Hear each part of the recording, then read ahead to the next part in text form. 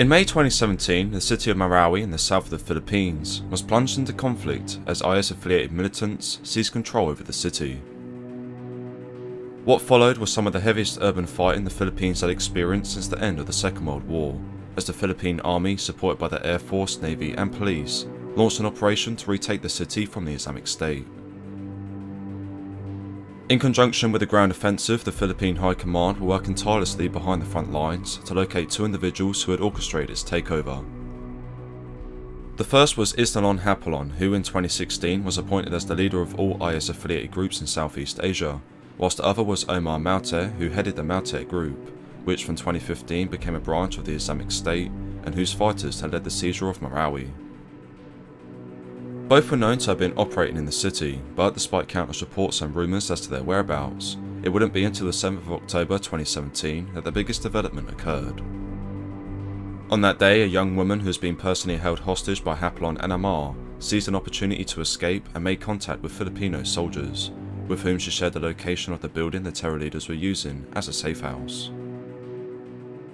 The target building in question, located in the Padian district of Marawi, had in fact been under Philippine surveillance for some time, but insufficient intelligence on who exactly was inside prevented the launching of a military operation. Using the information the former hostage provided, the Philippine military over the next week drew up plans for an assault against the building, with the objective of not only killing or capturing Isdalon Hapilon and Omar Mauter, but also safely securing a large number of hostages she had pointed out to be on the target.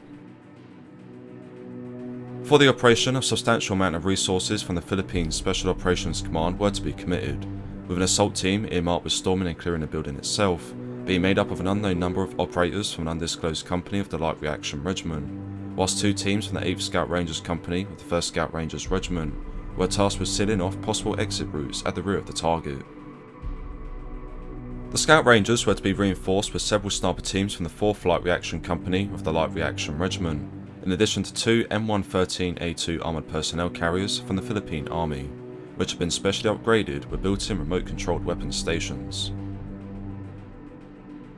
By the 15th of October 2017, the operational plans had been finalised, and the Philippine Command gave the assault force the green light to execute the mission.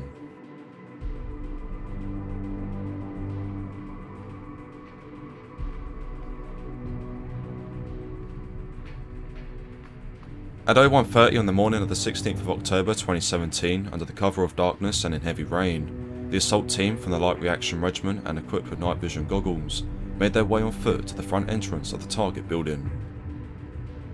Simultaneously at the rear, the two teams from the 8th Scout Rangers Company, supplemented by the two M113A2 armoured personnel carriers, moved up and secured two exits from the premises, whilst the sniper teams from the 4th Light Reaction Company took up their positions in nearby buildings that overlooked the back entrance. Getting into position, the assault team made a forced entry into the building and were immediately met with small arms fire from IS militants located inside. As the gunfire broke out, both Hapilon and Amar picked up their rifles and rushed to the rear exit, where they hoped to relocate to another building.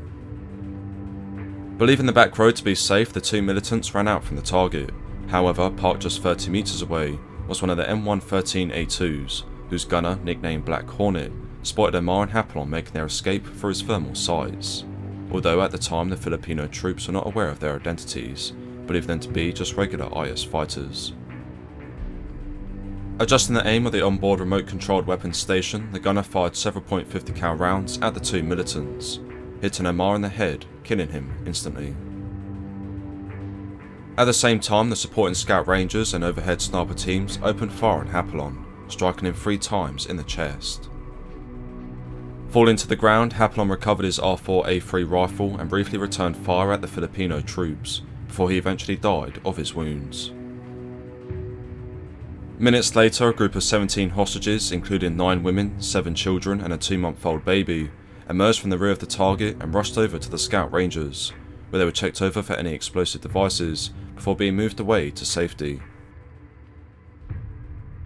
Meanwhile, at the front of the building, the assault team had gained a foothold inside and began clearing each room and floor level, during which they engaged and killed a further 8 militants affiliated to the Islamic State, whilst incurring no casualties themselves. By 06:30 on the 16th, the area was declared clear of enemy troops, with all the hostages safely recovered, enabling several Scout Rangers to move forward in an armoured vehicle and recover the bodies of Evermore and Hapalon located in the middle of the road. One Ranger involved in the operation later stated, "We had no idea that the two men sprawled face first on the dirt road were the high value targets. Only when we turned one over did we recognise Hapalon." Moving the two bodies into their vehicle, the Scout Rangers were able to make a visual confirmation that the two leading terrorists in the Philippines had been neutralised, although DNA samples were to be sent to the US for official confirmation, the results which came back on the 21st of October and confirmed that they were indeed Isnalon Hapalon and Emar Maute.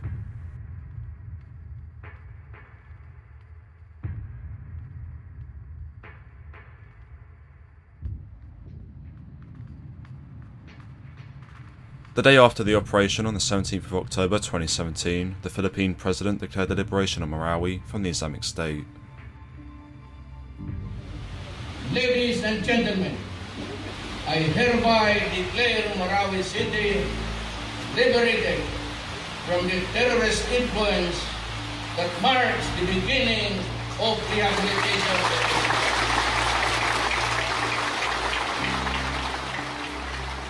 A week later, on the 23rd of October, the Philippine military announced the end of their combat operations in the region, as Filipino troops secured the last enemy pocket in the city.